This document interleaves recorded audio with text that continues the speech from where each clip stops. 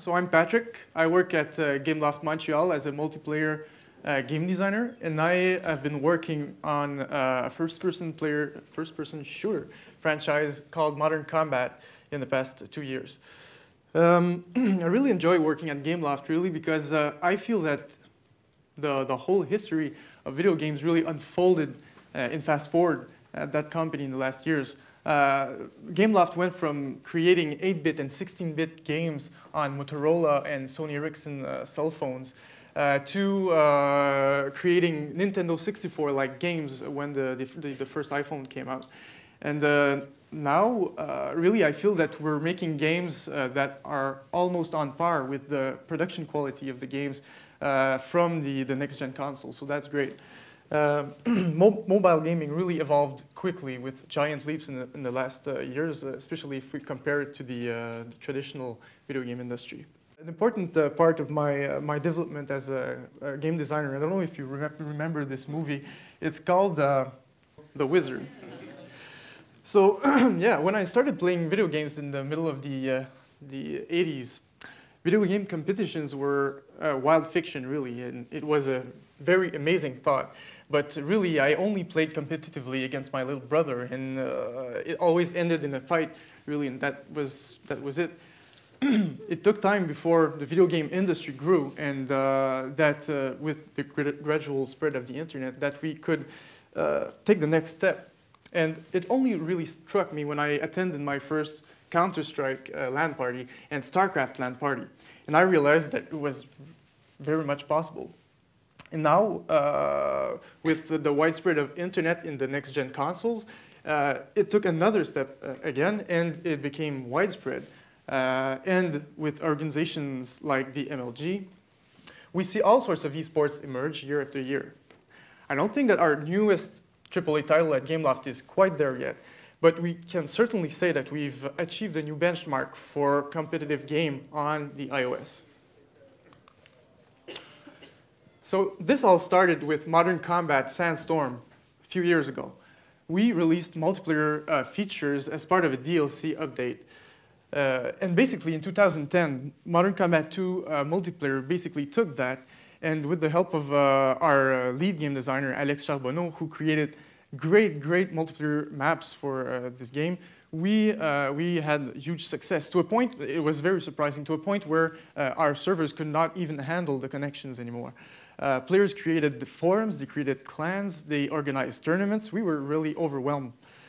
And so when we started working on Modern Combat 3, Fallen Nation, well, we asked ourselves, why shouldn't we try to, screw this casual market, and we'll try to do a hardcore game, a real cool, competitive game on the iOS. So that's what we did for the multiplayer part, at least. And we had great critical reception, got 88 on Metacritic. All the critic sites called our multiplayer a great asset, a great plus. And I think we satisfied our fan base. We got, again, players that created wikis, that created fan sites, strategy guides, again, forum, clans, and tournaments. And so we were quite, again, satisfied. We added many features you will see along the presentation that I think brings our game perhaps not yet on par with the existing competitive games out there, especially on the console and on the PC. But it's an important step, I think, for the mobile gaming industry. So today, I want to share with you that multiplayer design experience.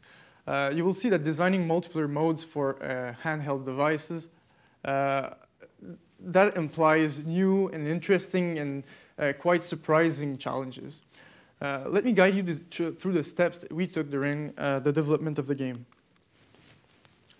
Step 1, we can never say it enough, but you gotta learn to understand your players, that's for sure. I, for one, don't think it's possible to make games that appeal to everyone, so you gotta make choices.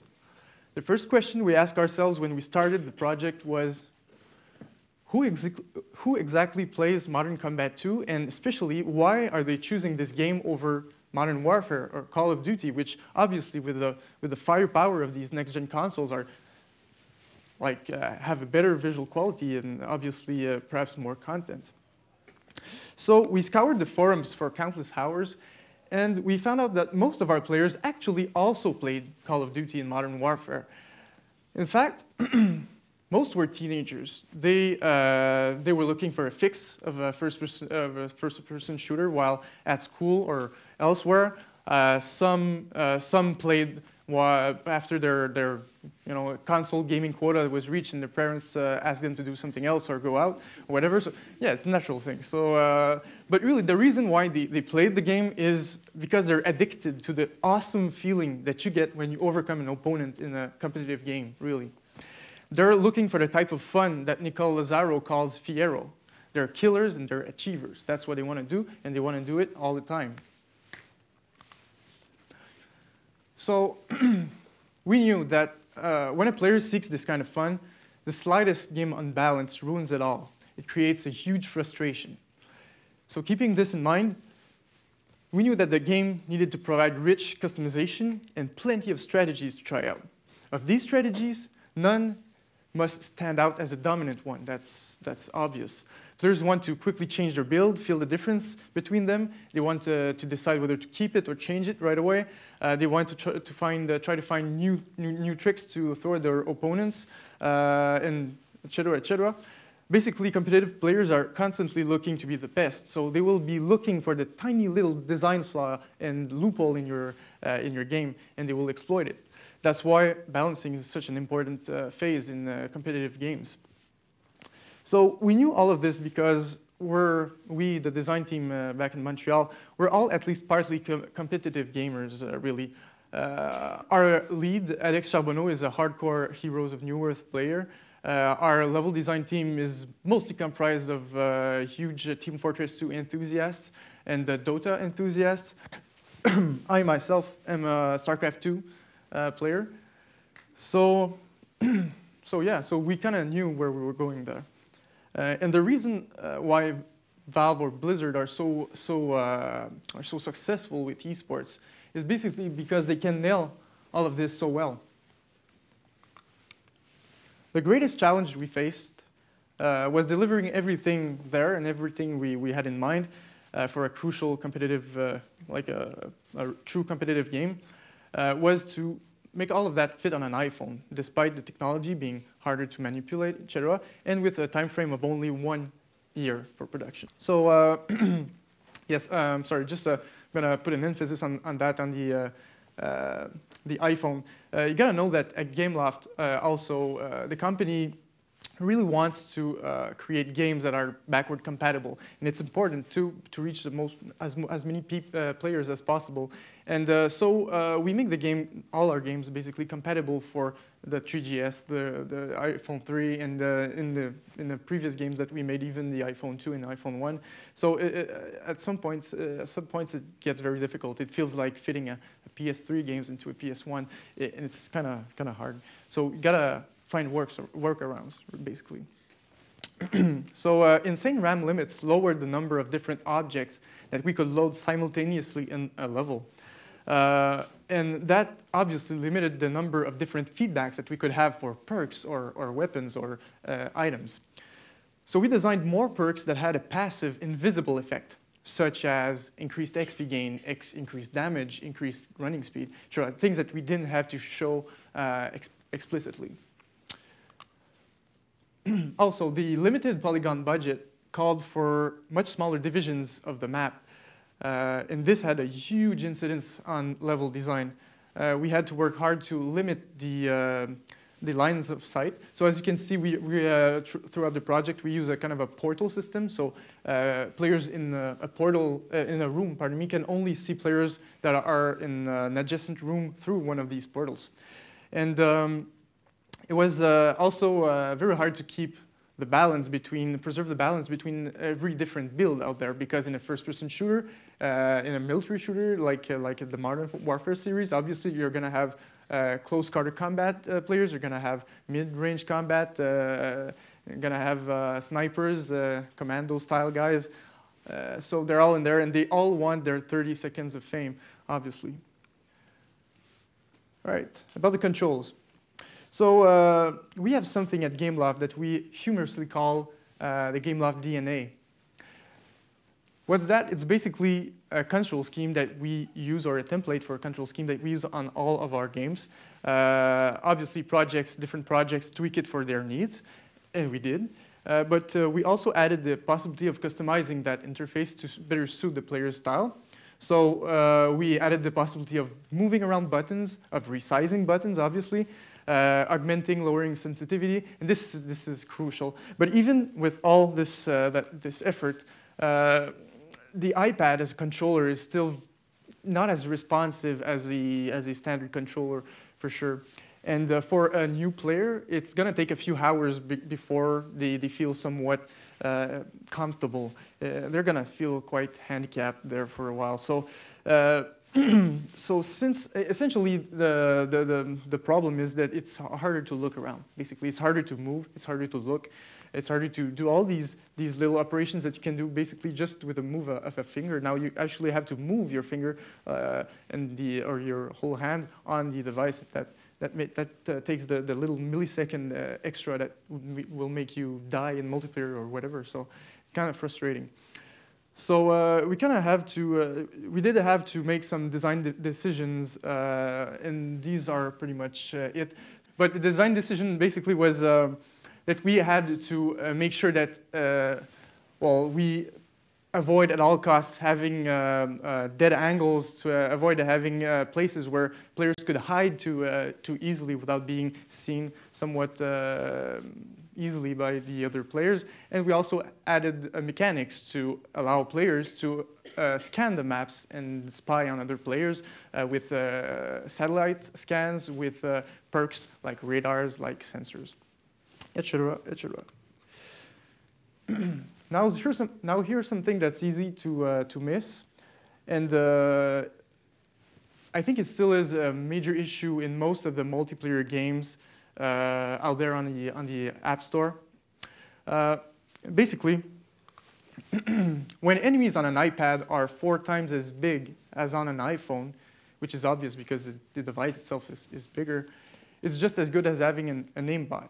It's a huge advantage. So yeah, we probably could have addressed this issue with a device detection script or whatever, and according accuracy penalties to the players. But then again, this might be thrown away by some firmware update or a new version, new iPhone or new whatever. So it was not a good option for us. And then again, we thought, hey, some PC games have this issue also. I remember when I started playing Counter-Strike, I played on a 640 by 480 screen, and when I bought a new computer, it made like all the difference in the world. I could really feel that I was better at the game.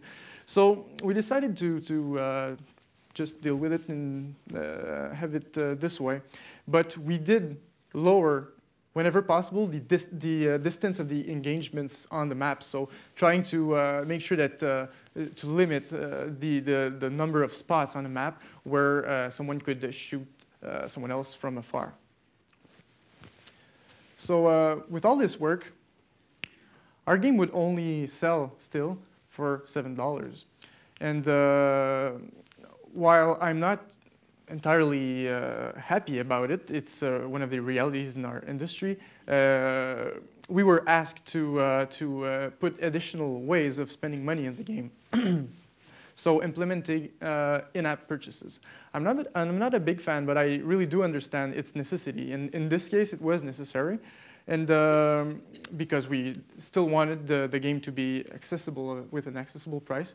And so we implemented it. We didn't think vanity items would sell well in a military shooter, especially with the limited RAM, because basically we need to avoid the items that have a visual effect on the character, and that kind of defeats the purpose of having a vanity item. So we went in another direction. We went in separation of our leveling system and our purchase system. So basically, in Modern Combat 3, we have two parallel systems, pretty much like in Black Ops, Call of Duty Black Ops.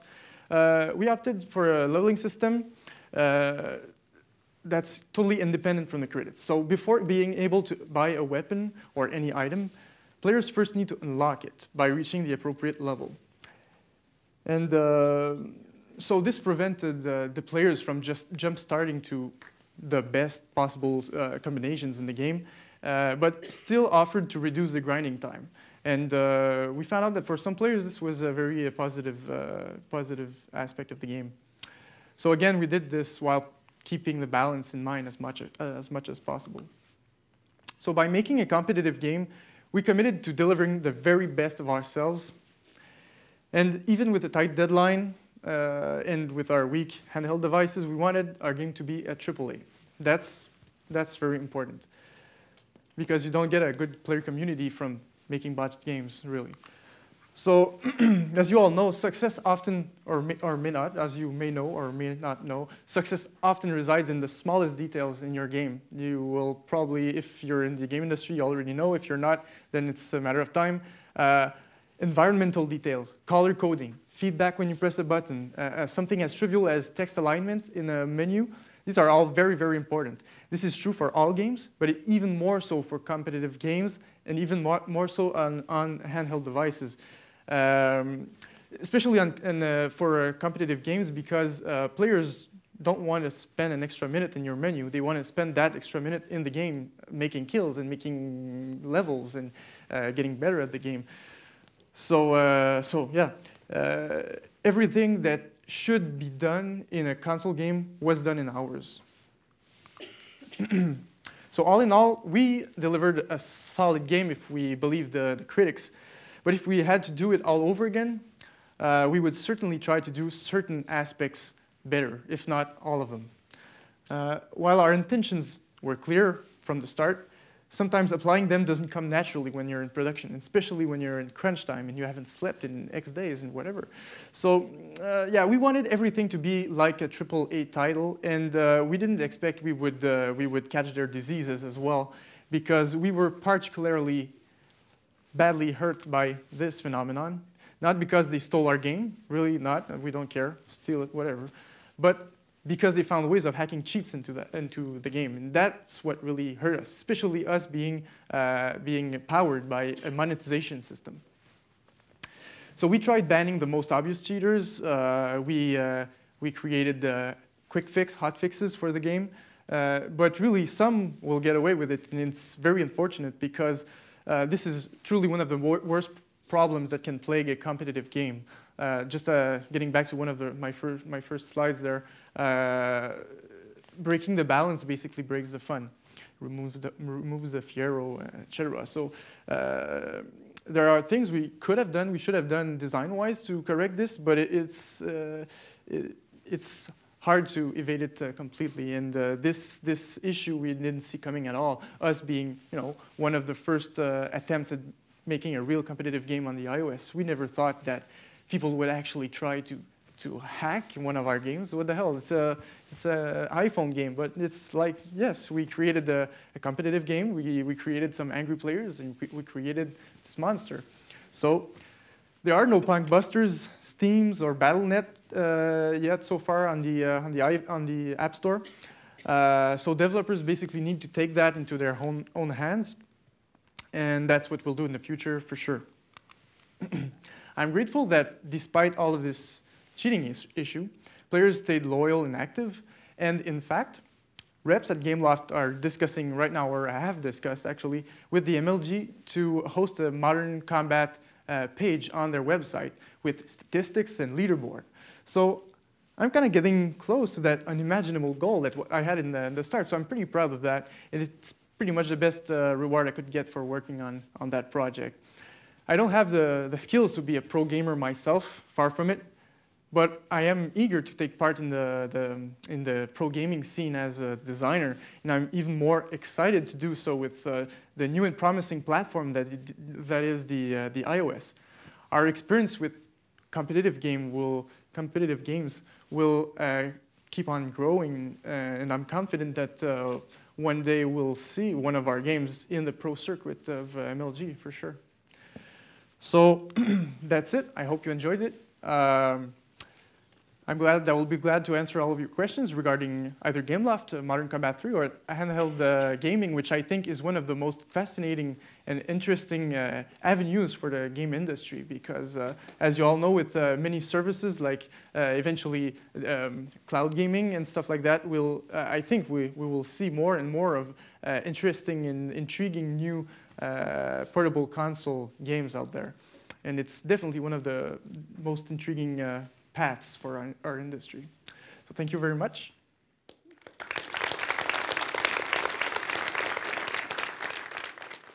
Any questions? I'm currently doing some balancing work for MMORTS with a level system, and that has a competitive scene in it. How are you able to balance the leveling system with your money, the way where you purchase items? Okay, good question. We're using kind of a sum-zero balancing in our game. So basically, new weapons are not necessarily stronger. And it's probably not the case in your game, because an MMO usually implies some sort of increase in power. It's inherent to the style. But in our game, all the weapons basically have this. If they have an advantage, they have an equivalent disadvantage. And the weapons at the end of the unlock tree are usually more surprising or more out of the box, out of the blue, but they're not stronger necessarily. So that's how we dealt with it. Having more money basically makes you avoid grinding to have more options in your armory. Thank you. Oh, yep. So I have 3 actually. I figured I'd fire them off rapid fire at you. First of all, you chose to focus on a genre style that is essentially Twitch gaming, and you chose to do that on a touchscreen device, which to me is the antithesis of responsiveness as far as like controllers go. Yes. So I'm just curious how you guys went about trying to overcome that. I mean, you talked a little bit about it, and I guess also more specifically, what were your reasons for choosing to go that route, understandably in the competitive space, but doing a first-person shooter as opposed to like a tank game or something which is, lends itself better to a touchscreen, more slow reaction device? All right. Yes, well, Gameloft releases at least, I don't know how many, perhaps like 50 games a year.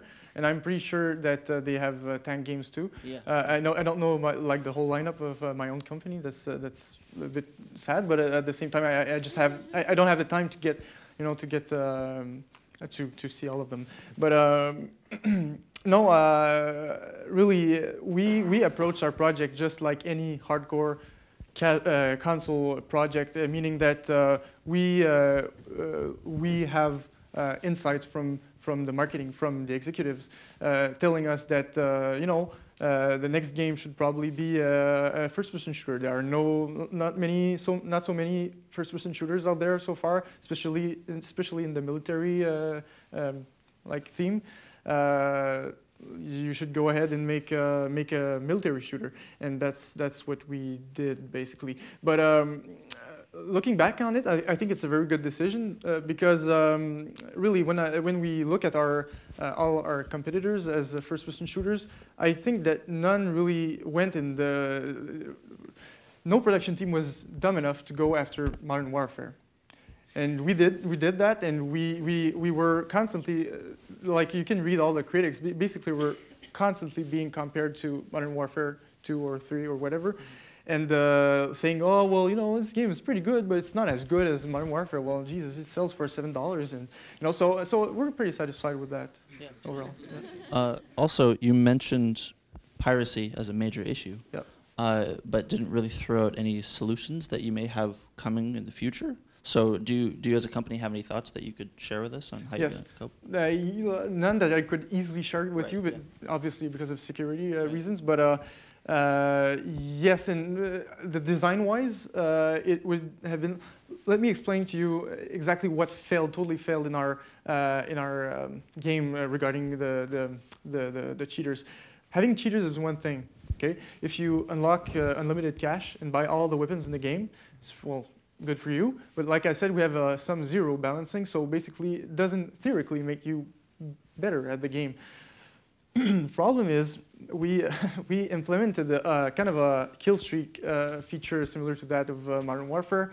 We call it military support, but we call it military support because it's also possible with in-game money that you earned while playing the game, or with real-life money if you're really into that game, to call help on the battlefield. So you can call an airstrike, you can call an helicopter, you can call a new weaponry and stuff.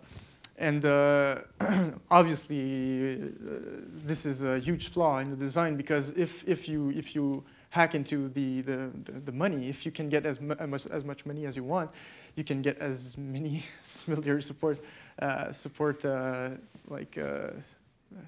objects as you want. So this kind of ruined the whole thing for us. But we addressed it in the hotfix. We're totally aware of that, but that's an example of how we should really try to make our design bulletproof regarding piracy. And then there's the whole technical aspects of it, but this is another department, really. It's the programmers who will deal with that. Yeah, and lastly, really quick, you mentioned cloud, and obviously that's coming up and will likely be a possibility in the near future for you guys. And you detailed lots of restraints that you have being on the iOS, which basically will just be completely gone when you're on cloud. You don't have to worry about all these resource constraints. So what sort of opportunities are you guys planning on taking if you get the chance to in the near future? Okay. First of all, I'm not entirely sure in the short term that we can see that happen. Probably in the long run, yes. But for now, I feel that internet connections are still too they're too varying from one place to another, and basically it makes all this, especially in competitive gaming, it makes it very hard to work. There's also the issue of paying for bandwidth. So for now, I think it's not an issue, and eventually when it will come, and we know it works very well. Unfortunately for Gameloft, the major studios out there will be way much more comfortable with taking that market, because they already make some huge high-budget games, while we do not. So then it's not my call, but I'm guessing we might reorient towards a different niche. Yeah, totally. You stated towards the end of your presentation that with your game, you might have wanted to take a different route and do things differently. What exactly are some examples of that? Regarding what aspect? Regarding the development process of making the game itself. Like what were some of the things that you maybe wanted to do different maybe in the next game? Right. Okay, a few things really. First, we felt that although I'm pretty sure all the guys back in Montreal will agree, we think we made an awesome game, but it really is, we made a military shooter. I think it has some very unique aspects to it in the single player, but in multiplayer, it's really an attempt at doing the closest thing to what's existing in the industry, like Medal of Honor, like Modern Warfare, like Battlefield, and it really lacks this little something that can make us stand out from the crowd. So that's one thing.